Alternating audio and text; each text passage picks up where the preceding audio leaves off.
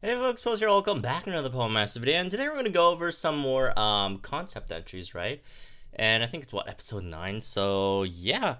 If you guys do want to enter yourselves, you could obviously, join the Discord in the description box down below, and then throw in your entries in there in the specific channel, and then have fun. I don't know. So, here we go. Starting from the first one, we got Nobunaga and Shiny Rayquaza by, I think it's Meta, right? Yep, Meta. So let's let me make it larger over here. You know what? This barely, no, it's the same size. What the heck? Anyways, I guess it is the original then. But yeah, for this unit, it's Dragon type Striker, weak to Ice, 5-star.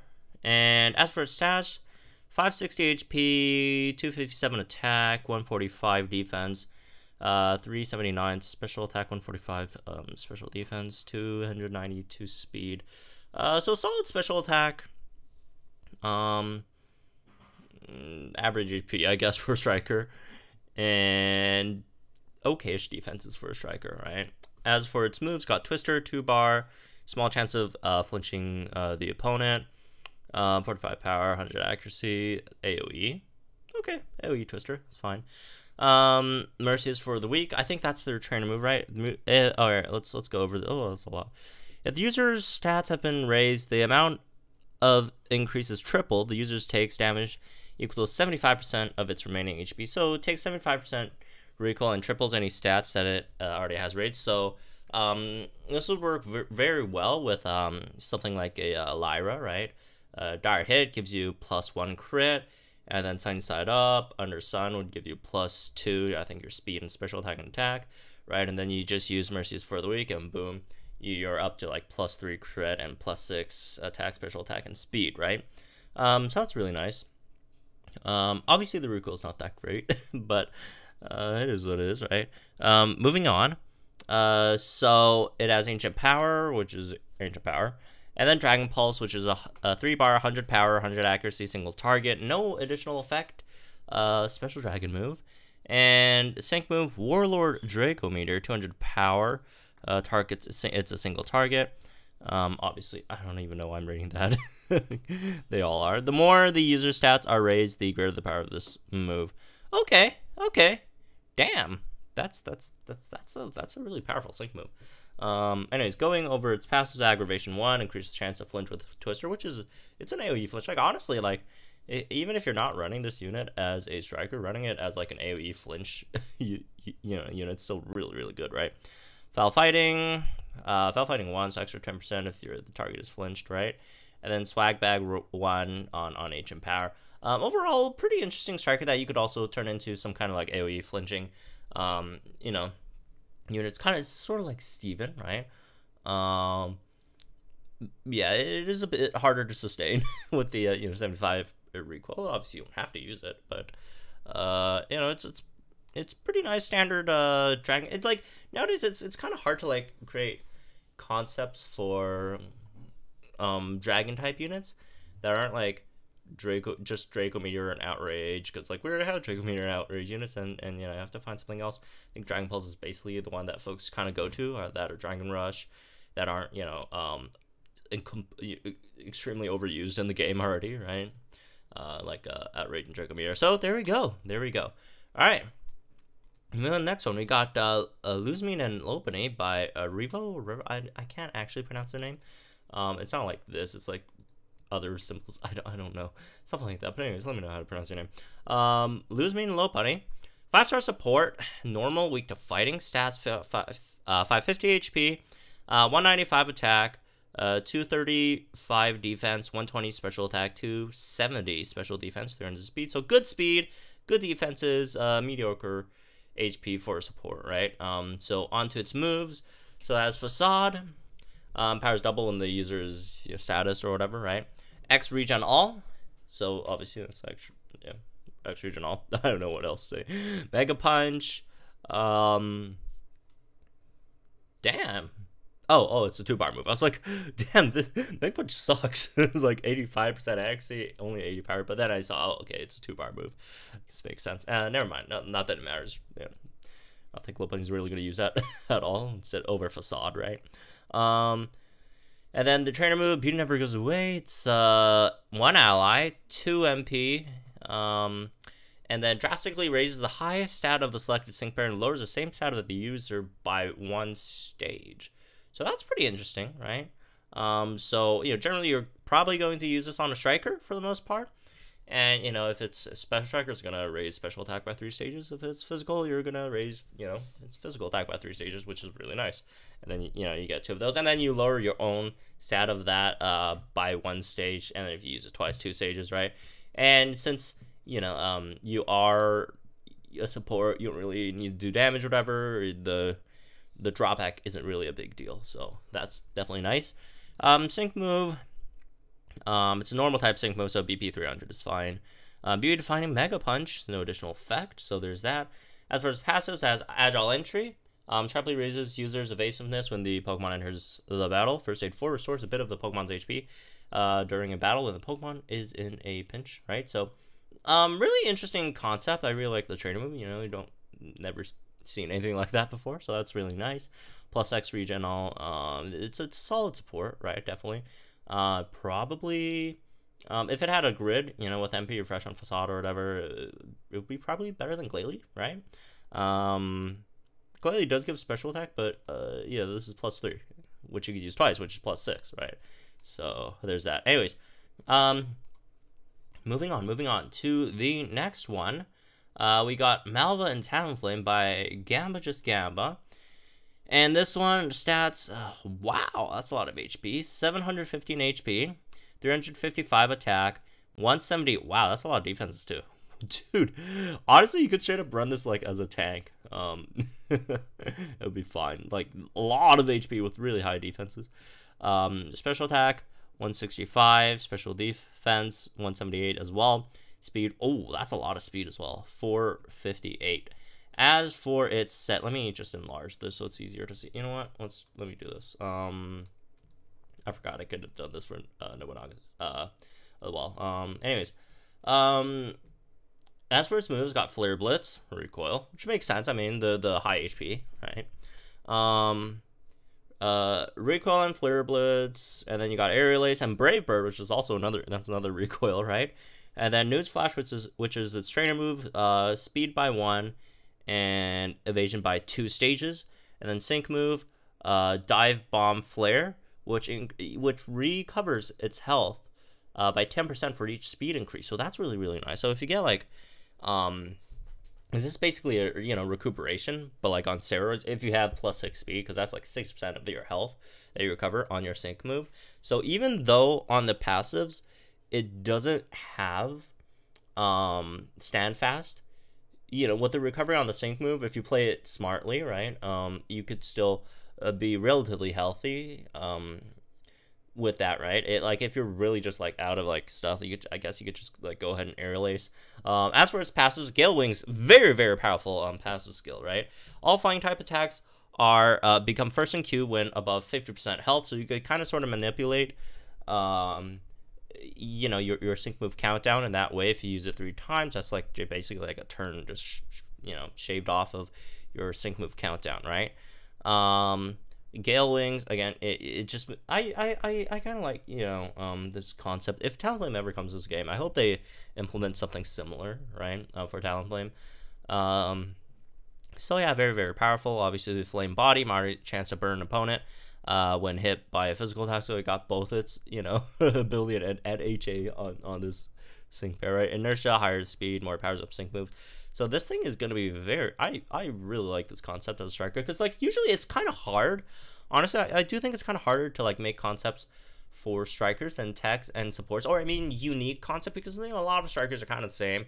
Do a lot of damage, get some okay-ish self buffs, right? But this is a very unique concept for strikers, so I really do like this one a lot.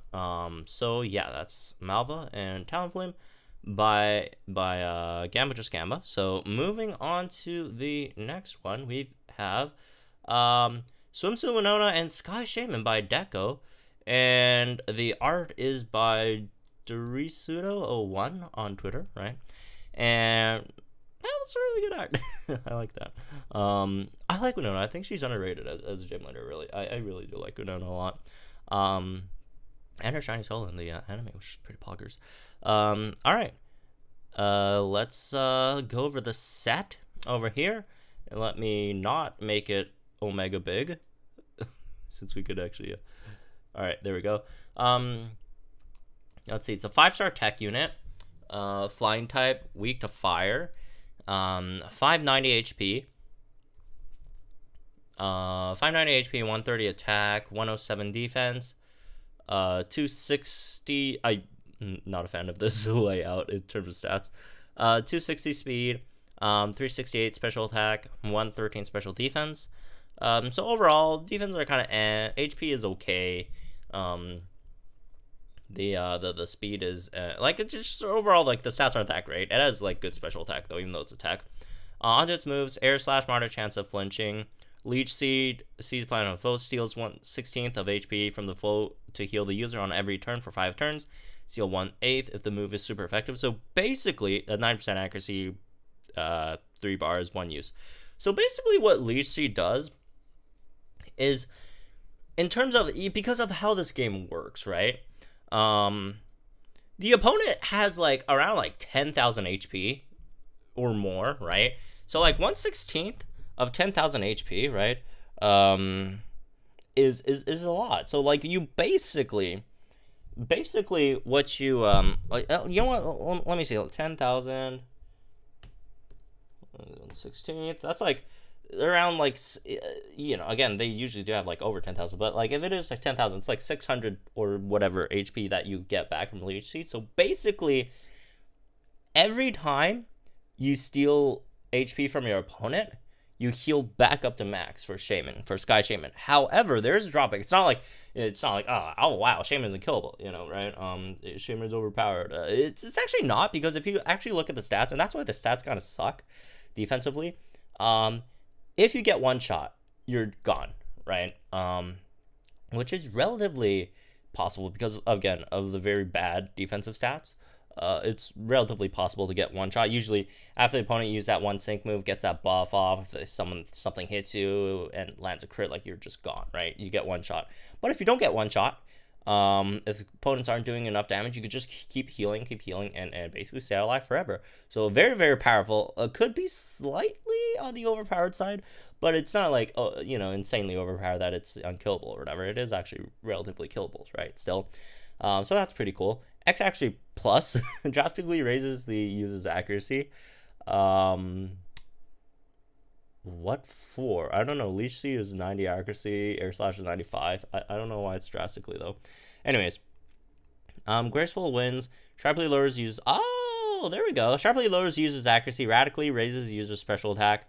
Restores 1 MP for all other moves. So you could refresh Leech Seed on different stages and whatnot, right? Or you know, if you're doing like another I guess Battleville stage, that's like 3, there's 9 opponents, then, you know, once the first unit goes down, you could, you know, go ahead and steal HP from the next one, right?